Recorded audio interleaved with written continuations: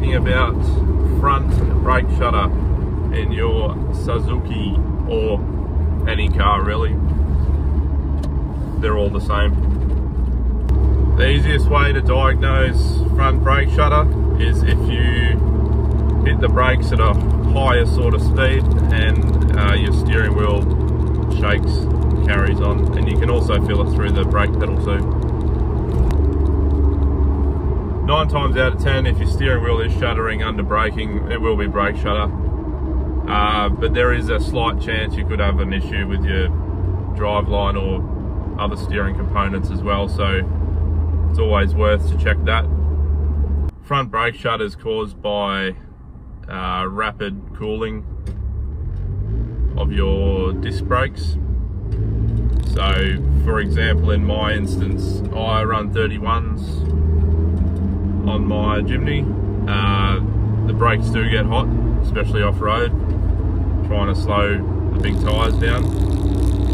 Then as soon as you hit a puddle or water crossing or anything, and the discs and the metal in the discs rapid cools, they will warp. It gives you that shutter because they're not running true anymore. Now I've taken a little video here. This is what brake shutter looks like.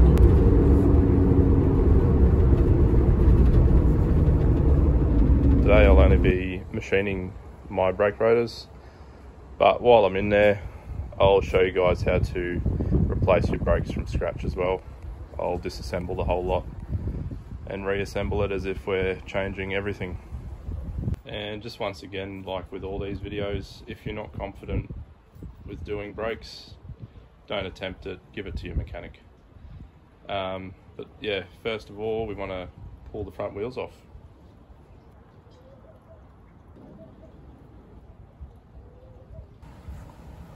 Alright, so now that your wheel's off, you want to take your brake caliper off, which is this part here.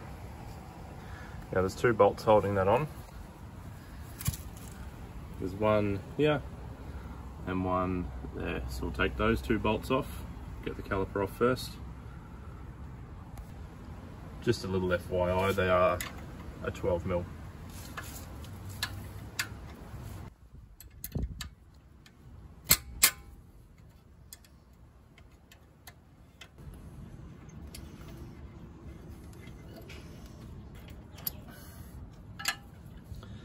Okay, those 2 bolts are off. Now your caliper should just slide off like that. Now you can pull your brake pads out.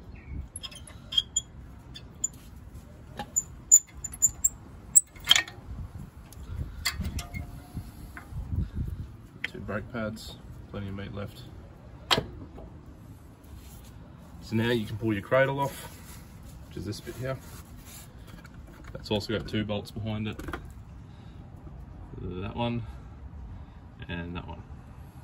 And these are a 17mm.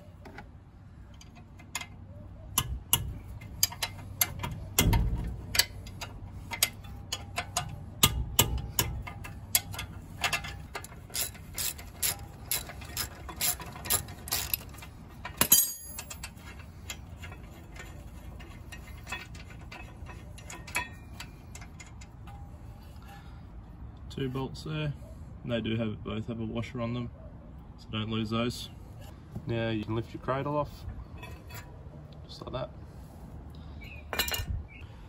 Alright, once you've gotten that far, you probably realise that this rotor is stuck to your hub, just because of all the build-up of dirt and rust. There's a little M8 hole here, and one right there. They're an M8 by 1.25. It's actually exactly the same thread as that bolt you pulled out of the caliper, so you can use that, but I don't want to damage mine. So I've just got a cruddy old bolt from the shed. So you just thread it in there.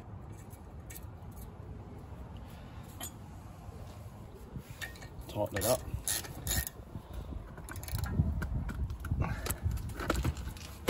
And when you tighten that up, it will pull the rotor off its seal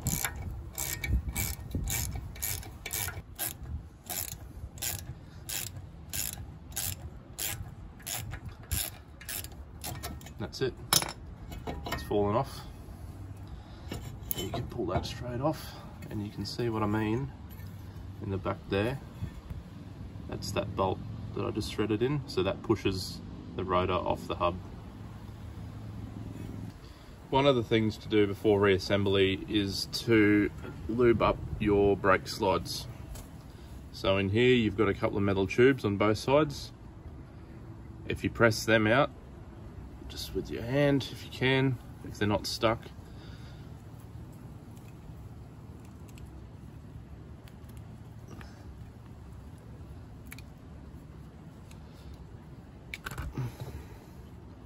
So there your brake slides. So they need to be lubricated on the outside of the metal tube. I've cleaned it up with a bit of emery paper just to get the big gunky stuff off. Now you want to coat the outside of this with brake lubricant.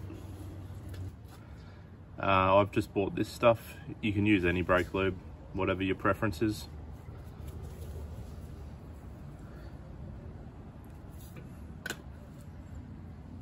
So just coat the outside of it. Be as generous as you want with the lube.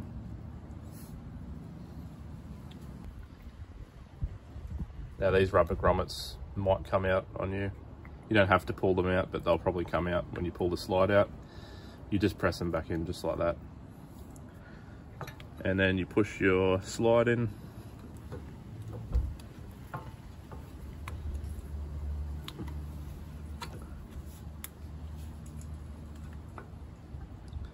Just like that. Just make sure it slides nice and freely in your rubber grommets there and in your caliper. And do that side as well. Now if you don't lube these up, they will seize in here and your brake pads will start wearing unevenly. If you're reusing your old brake pads, like I am, you'll notice it's got a very smooth finish. You want to try and roughen that up before you put it back on. If you got a belt sander or emery paper, that'll work. But what I usually do is just do a figure of 8 on a rough concrete patch with the brake pads. Try and get them to rough up a little bit. And that's the finish you'll get on it if the camera picks it up. Nice rough surface and not a smooth one. Alright, just got my rotors back. So now before you throw them on, you want to clean up all the mating surfaces where your rotor is going to touch your hub, just to get all the old rust and dirt off. Clean the surface of your hub as well as your rotor just with some emery paper.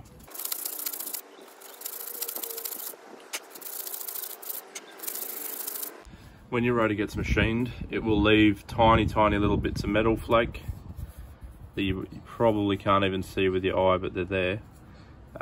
You do need to wash that off just with a hose or some brake cleaner and a rag before you reassemble, because if you don't do that, all those little metal flakes will embed into your brake pads as soon as you hit the brakes the first time, and they'll squeal forever.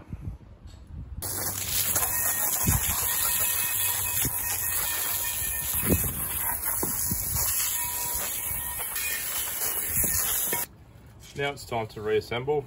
You can start by chucking your brake rotor on,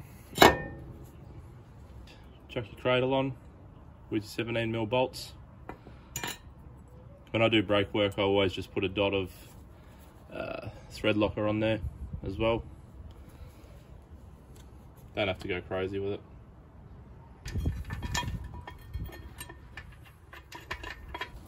Now torque your bolts up to spec.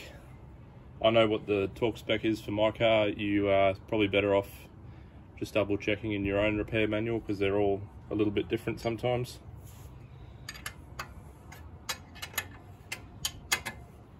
Now chuck your pads in. I've got a little bit of anti-squeal here that I put on my brake pads. You want to put the anti-squeal where the brake pad touches the caliper.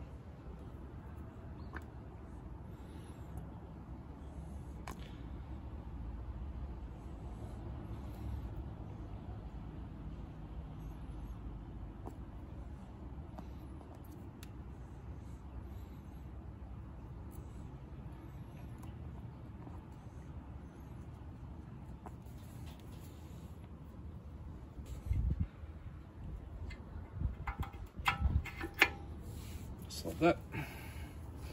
Do your other side, same thing.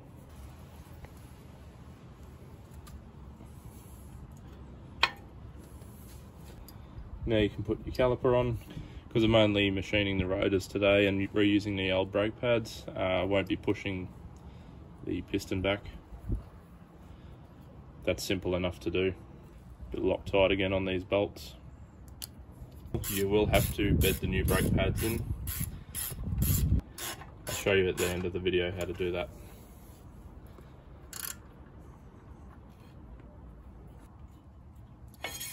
And that's it for assembly. Alright, now we're all back together. Now we can bed the brakes in.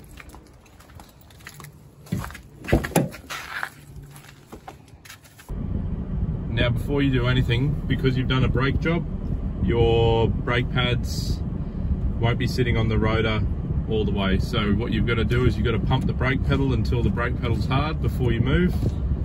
Otherwise you'll back out of your driveway and you'll be wondering why you're not stopping. Now once your brake pedal's pumped up, back out of the driveway, give your brakes a little test. When you do brakes, the brake pedal will initially feel pretty spongy until they're bedded in. So before you bed your brakes in, you don't want to do any hard braking, or avoid it, obviously if it's an emergency, but try and avoid hard braking. So drive up the road a little bit, get to about 20 k's an hour, and slowly apply your brakes. Make sure you're on a quiet road, obviously. Now get up to about 40 and do the same thing. Slowly apply the brakes till you come to nearly a stop.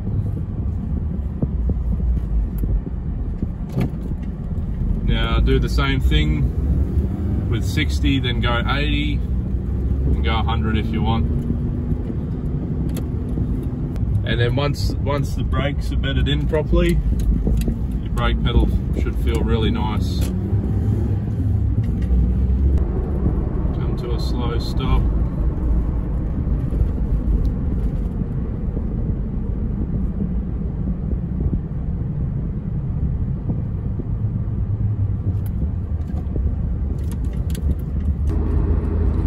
And that's it, guys. Pretty straightforward. It obviously is a very important component on your car, so just make sure you watch what you're doing. And thanks for watching.